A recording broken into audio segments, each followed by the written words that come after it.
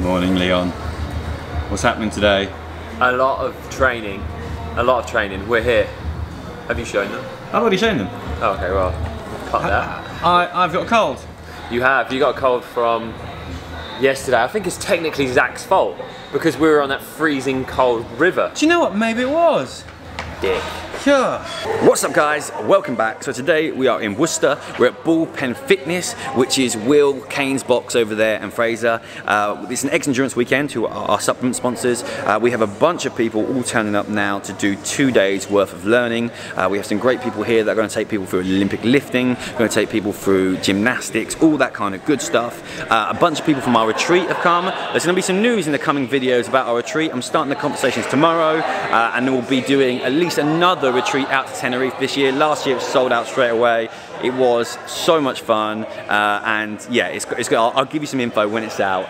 But in the meantime, let's get warmed up. Let's get the intros going, and I believe we are kicking off with some snatch and some clean stuff today, and then there might be some handstand walks as well. So any relevant info that I think is going to help you guys, I will pass on for free because I'm nice like that. A few bits from our last routine. Oh, how's that feel, Chris? Ooh, nice and tight. That's a deep burn, isn't nice and tight.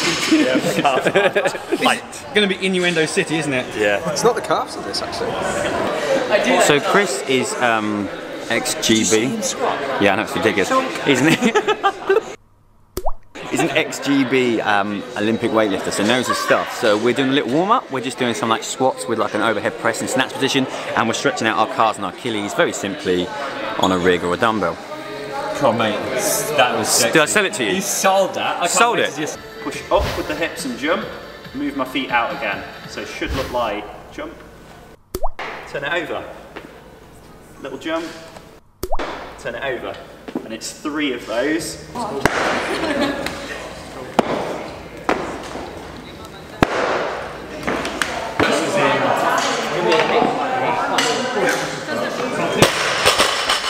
So I'm fit. Did 5 reps. Breathing hard. This is hard. You can sign up for this.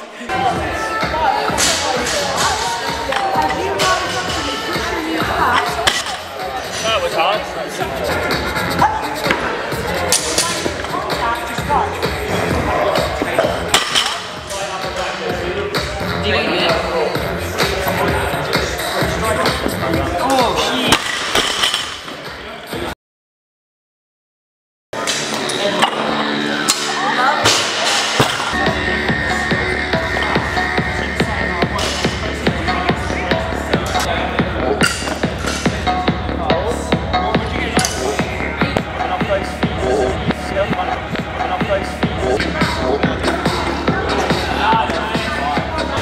Okay, a really comfortable 80 kilo snatch, PB's 95. Bit of info that Chris gave me, he said, John, you need to stay over the bar longer, common mistake, because I have this thing where I move my feet before I've hit extension, and he's like, if you stay over the bar, you'll get better hip contact, you'll get more power. He says, what I do currently may be faster if I'm cycling, but you're going to lose power when it comes to single reps. So stay impatient and being lent over the bar and pulling it into the hip crease. There we go.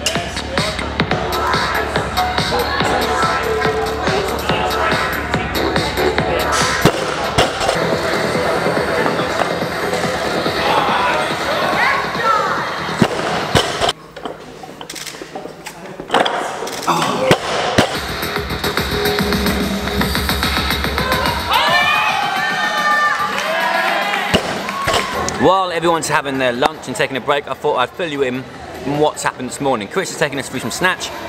We did a lot of warm-up drills. We did some just kind of getting under the bar, locking out with the overhead press and the squat at the same time.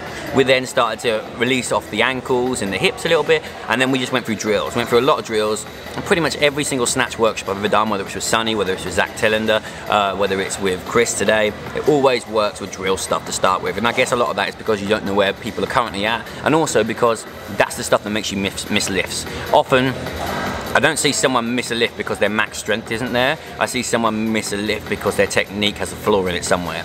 Maybe once you become the best in the world, it becomes because of your strength. But I think for most people, if not everyone, it comes down to technique. And Leon had some pointers from Chris that he needs to slow down. Leon's so quick at getting under the bar and so eager that he gets under too fast and kind of loses his tension at the bottom. For me, I need to stay over the bar more to make sure my chest isn't too upright, and when I changed that, 85 and 90 felt so easy. I mean, my 90 kilo snatch today felt like nothing, so I was like, oh, well, try 95. Only ever tried it once, took me about probably 15 lifts to finally hit that, but that's not happening today. Maybe it's a mental thing, maybe it's the fact that I'm a bit ill as well, to be honest. Oh, you just see, it's just like a flying squirrel. It's that tough. What are we doing now? Oh, see you then. Clean and jerk, aren't we? Yeah. We're now warming up. Our riggers over there is doing hand cleans and push press. How much coffee you just had? A lot. I'm like really tripping out right now. Your legs sore from already? Yeah, my legs are sore from yesterday actually. I just first proper workout. Don't feel very well, I've got to be honest. Yeah. And now it's going to be caffeine all the way this afternoon.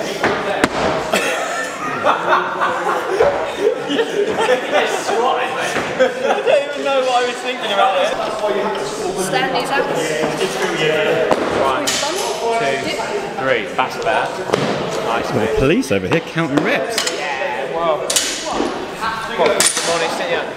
We're deep into clean and jerks now. It's kind of warming up to a heavy. I'm not going anywhere near a heavy today. So gonna do some power and some jerks. Like I said, I got a bit of a sore throat. Who knows? I think it was from watching Zach on the boat yesterday. But Leon's up, so we'll watch his lift.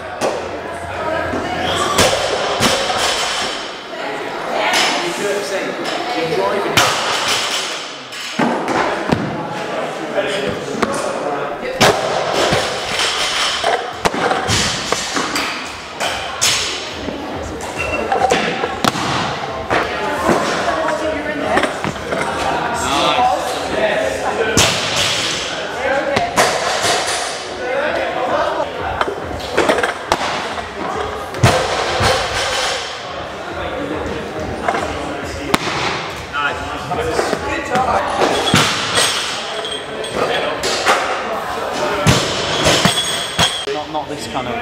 Yeah. Classic. Tell me about it. I just lost my upper back a little bit after the knee. Above the knee, bit there. So then I felt like I was chasing it a little bit. How's it going, Will? Yeah, strong mate, yeah. How did you get in them jeans? Yeah, feel good. Just finishing off the clean and jerks now. And then we're going to go into some handstand workshops with Mitchell. Lovely old job. Only, not because he's really good at coaching handstands, she's got really short arms. And then we're going to do a bit of fight gone bad. We're going to watch Ryan PB Zoom in now, on Radu's jeans.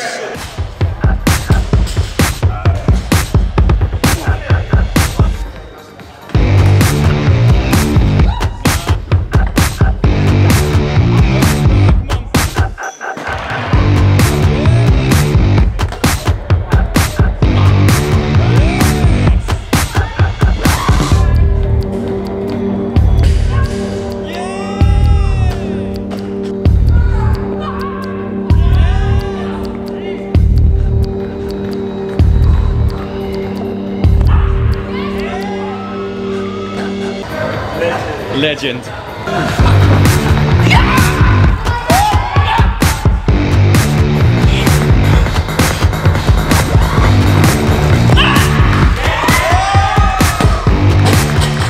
And her knees, okay, which her hips aren't going to be far behind, are close to the box. She's quite flexible in the hamstrings, so she can push her hips over the top of her shoulders. Okay?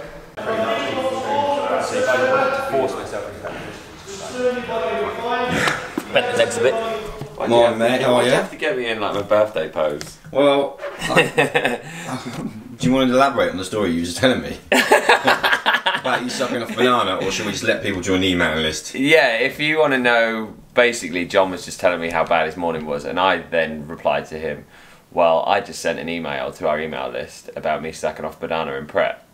And he went, okay, you win. So if you would like to join our almost daily email list and get wonderful stories like that, all you got to do is head to leanmachines.com/subscribe. There you go. Look at that for an ad. I should also add, I wasn't saying how bad my morning was per se, I was saying to add to my face full of problems, sore throat, blocked nose, and now a headache too, so winning! Let's go lift some stuff. You sound fabulous. Do I sound good? You almost sound soulful this Yeah, morning. I'm a bit of Barry White.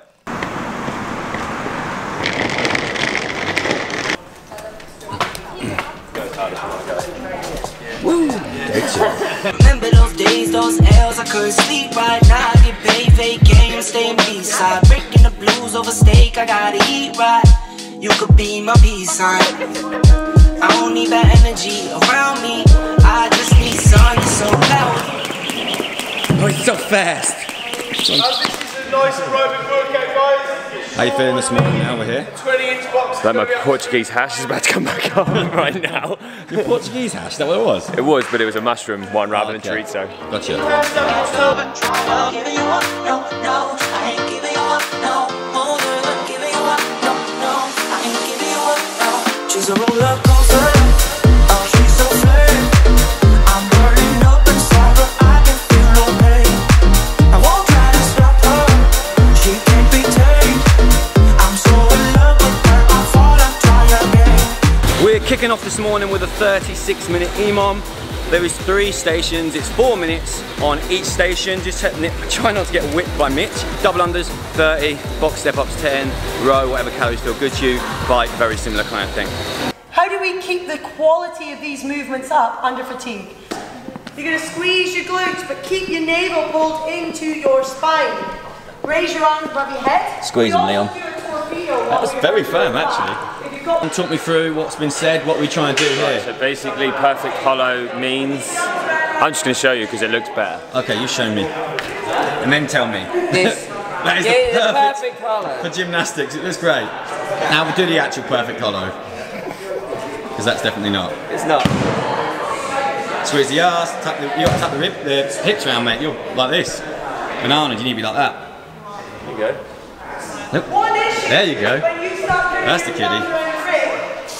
Why are you creating a strong position? So, the more tension you've got from fingertips down to toes, the longer the lever. The longer the lever you've got, the more power production you've got. Leon said he can't put his knees together and he's worried that he's got rickets. No, Shell keeps saying he's got rickets. Rickets is a vitamin D deficiency that you're born with, and it means that your bones don't form right. You can have bent shins, one leg longer Well, it's than good the to know at 32, isn't it? Yeah. Cheers, Dad. Everyone just said that my whole life I was bow-legged. No, you got rickets, bud. Rickets sounds horrible. You haven't really got rickets, Leon. It sounds like an infestation. You haven't like crickets. Crickets in your bones. Great. You haven't really got rickets, mate. It's fine. What is ricket? I just told you, It's vitamin D deficiency. So I've got bendy bones. Yeah. No, I'm bow-legged.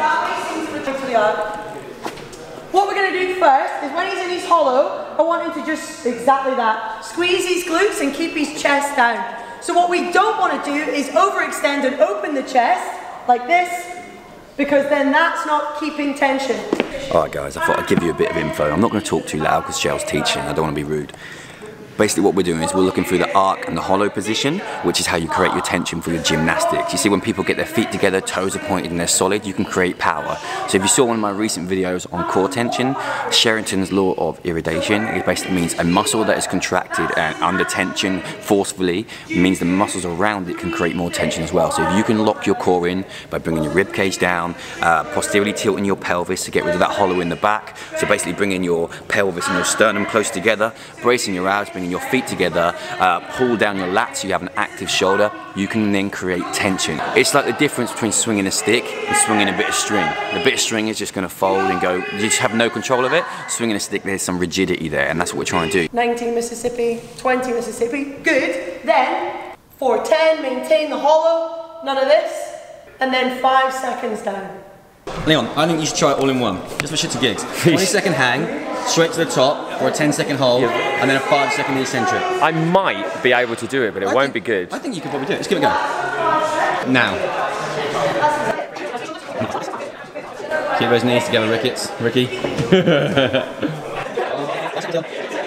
Lovely, up to the top. 1, 2, 3, 4.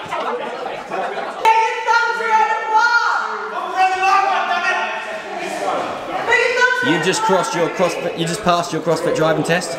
You are passed through gymnastics with an RX Plus grading. You did it unbroken. Did. Games.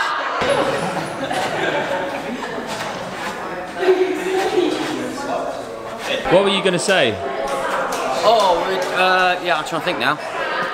So we've been going through pull-ups this morning. We started with just the kit, with the dead hang, some trap stuff. We're now moving into kipping onto butterfly pull-ups. And basically we're just really trying to reinforce that as you progress through these exercises, things are going to change. The speed in which the movement is done speeds up quite a lot. So if you're struggling to keep active shoulders, and this is where most people get rotator cuff problems, they do their pull-ups, especially when they start swinging, they get to the bottom and they're hanging like this. We constantly want to be pulling on that bar and keeping those shoulder blades pulled down. So now if you start kipping or you start butterflying, you come down with more speed, you have to be more conscious to pull on that bar, because you don't want to get to the bottom, start rotating and hanging off the shoulder blades, because then the shoulders are taking all the load and we get rotator cuff issues. So, cut the ego out, take a step back. Absolutely.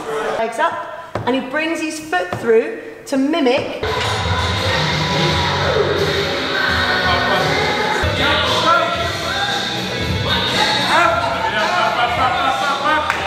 So we just did a bit of a, oh hang on, let me get me focused. So we just did a bit of squatting, went up to 140, which is okay with like the new technique, trying not to snap the back, and just kind of keep that core really engaged to stop my nerve hurting in my leg, to be honest.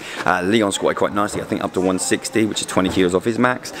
So I'm hopeful, I actually didn't want to go that heavy, but I'm hopeful that with all the kind of stuff that I've been doing with the physio this year, we started to do with bracing the core, that my 151 back squat is going to be, well I want 180, but probably not going to happen in a year, but substantially heavier. I just got to give it time to program that new movement pattern, which takes time, and time without failing, because every time you fail you potentially make it harder to fix that new movement pattern in. Alright, we are packing up. Big weekend at Bullpen Fitness. Thank you to everyone who came. Amazing to see some of the legends that came on our retreat. Again, I'm going to start the conversations tomorrow about the next one. Yeah, epic weekend. Very tired. 5-hour drive home. I miss my little girl and Rosie, so I'm excited to get back to them.